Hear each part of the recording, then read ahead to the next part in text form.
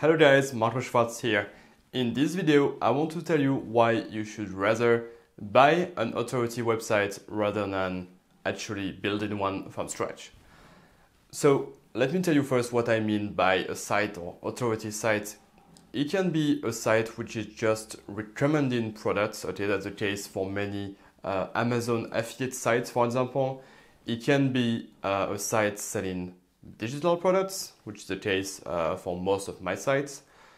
Or it can be even an e-commerce site, or even, let's be crazy, a software as a service application. So it can really be actually any type of online asset that you could either build or buy.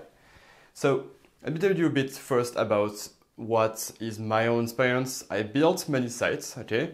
So I built many authority sites. Some of them are pure Amazon affiliate sites. Some of them are actually recommending products, but also selling my own digital products in form of video courses.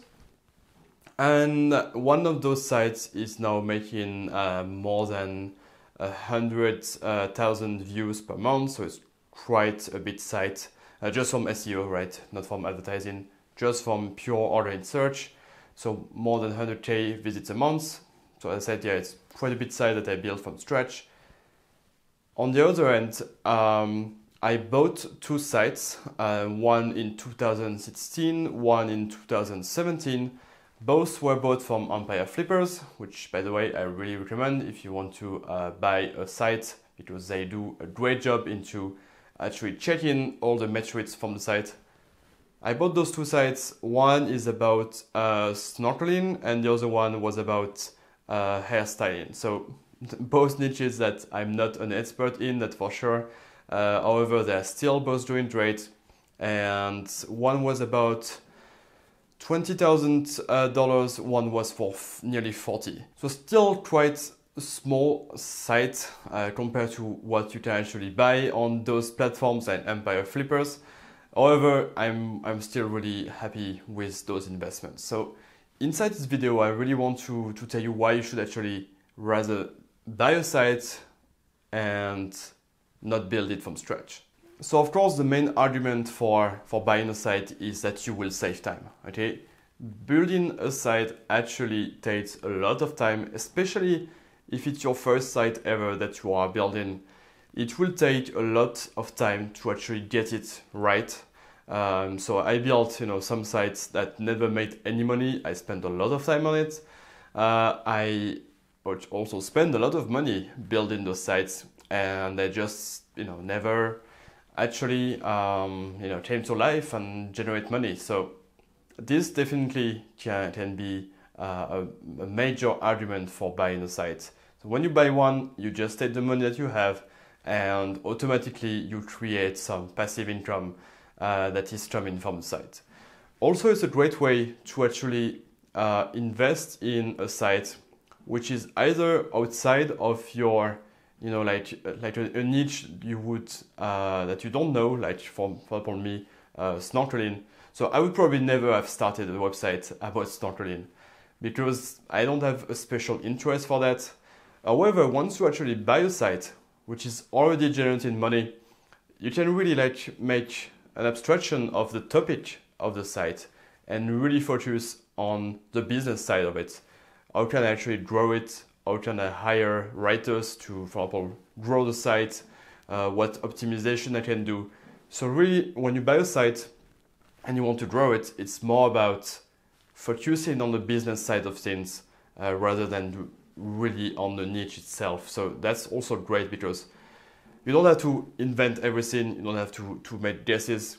It's already an existing business that you can then really focus on and improve over time. Also, by buying a site, you skip actually a lot of the risk which is included in building a site. Because you don't have to then make guesses.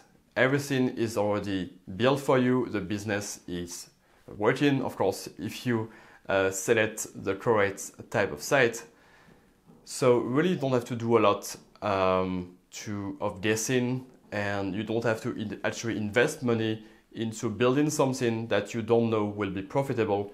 you already have an asset that is profitable from day one. Buying a website will also make sure you don't have to get all the technical knowledge that is required to actually start a website from scratch. Then it's already built.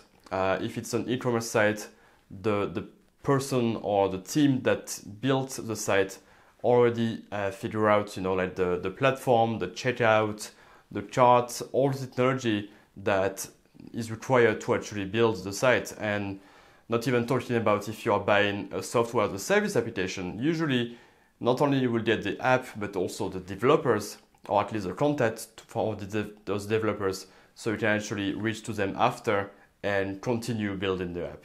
So you don't have to also figure out all the technical part yourself. And finally, buying a site also allows you to be quite creative in terms of financing. So usually you will not, let's say, finance the building of a site, okay? Because you don't really know always exactly what to do, where to invest your money. If you should invest more in building the site or in hiring writers. Here, it's already an existing business. You know how much it will do per month. So you can really either get financing. I know that in the US, for example, you have some companies now doing financing, especially for this type of online assets. So you just tell them and send them the proof of how much it is making per month, and they will actually give you financing for that based on the site. Of course, you can try also to go at your bank, mostly like local banks that are more into taking risks than bigger brands of banks that will only give you money if that's something they know. You can really try to be creative here and get financing, and then actually buy websites with a loan, because you basically have a huge yield on your investment. If you really see buying a website as an investment, you nearly get 50% return on your money per year, right? Because that's what it will generate. So you can really take your loan and just quickly pay back this loan just by the revenue generated by the site.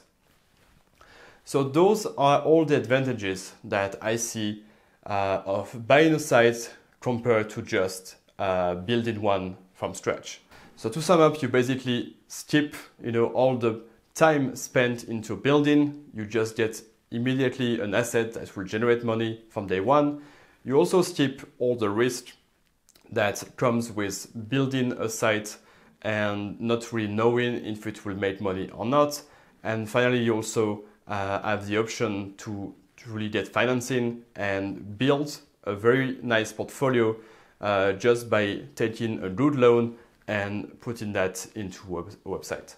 Of course, this all kind of suppose that you know in which websites you need to invest, okay? Of course, if you make a bad investment, you also have the risk that the site will not perform well and that you will actually lose part or all of your money. So to avoid that, okay, and based on my experience with websites and also with buying websites, I made a checklist that will help you really separate the good deals from the bad ones on platforms, for example, like Empire Flippers. So I just put the link to this checklist just next to this video. So I really invite you to check this out. Check out this checklist. It will really tell you step by step what you need to do to actually select a good, profitable website. That being said, if you have any question about the content of this video or anything related to websites and investing in profitable websites, just leave a comment or send me a message directly. That being said, thank you again for watching the video, and I will see you in the next one.